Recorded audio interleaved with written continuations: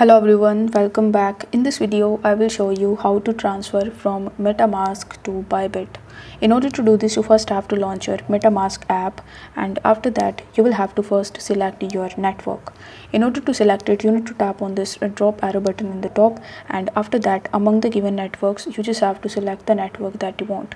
For this video, I'm going to select it as Ethereum mainnet. Then you need to tap on USDT option, but if you are not able to find USDT on ERC20, then you will have to tap on import token.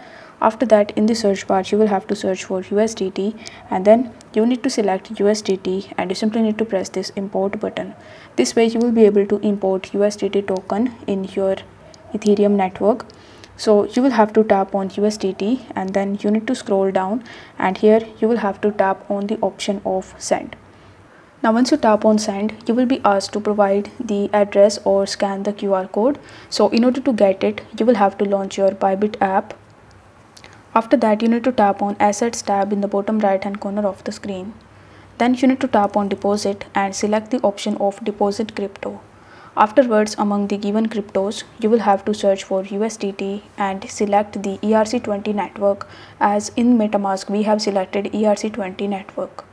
After that, you are going to see the QR code as well as the deposit address. So you just have to copy that deposit address and you will have to come here and you simply need to paste that address in the section.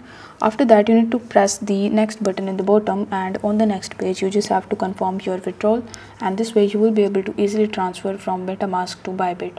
If the video was helpful, then don't forget to like the video and subscribe to the channel. Thank you so much for watching.